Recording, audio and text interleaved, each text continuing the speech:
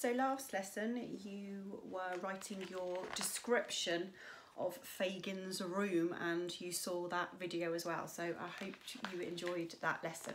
Today we are going to move on to pages 10 and we're going to read halfway down page 11 and then you're going to carry on with the lesson.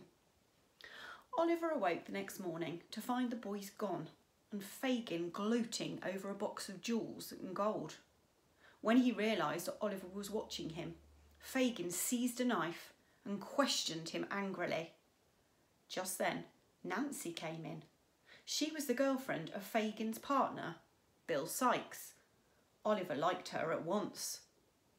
Then the Dodger came back from work. He brought more silk handkerchiefs and a fine leather wallet. Fagin, the Dodger, and a boy called Charles Bates began a game that Oliver thought very funny. Fagin hid things in his pockets and the boys tried to take them out again without his noticing. Oliver still didn't know what work the boys did, but he longed to go with them. One day, he did. The Dodger and Charlie walked so slowly, Oliver feared they would be late. Then they stopped altogether by a bookstall.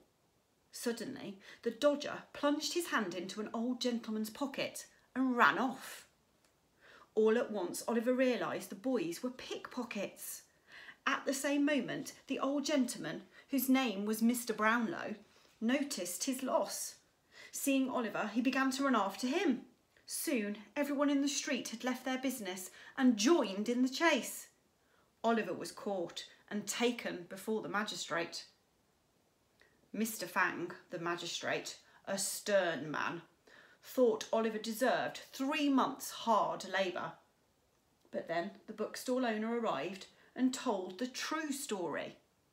Mr. Fang discharged Oliver. A few moments later, Mr. Brownlow passed him in the street, shivering from fever and shock.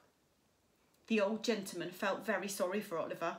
He lifted him into his arms and took him home. Oliver was ill for weeks. Mrs. Bedwin, Mr. Brownlow's housekeeper, nursed him tenderly. Above his head hung a portrait of a young woman.